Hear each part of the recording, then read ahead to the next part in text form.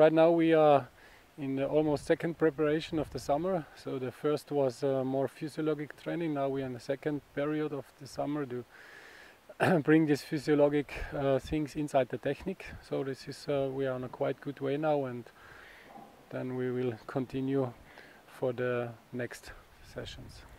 Our plan is now that we have 1 week in home for the training, and next camp will be in Austria, in Ramsau and Bischofshofen. And then we are focused for Wisla for the first summer Grand Prix. Yeah, now they rebuilt the hill here, and everything is working really good.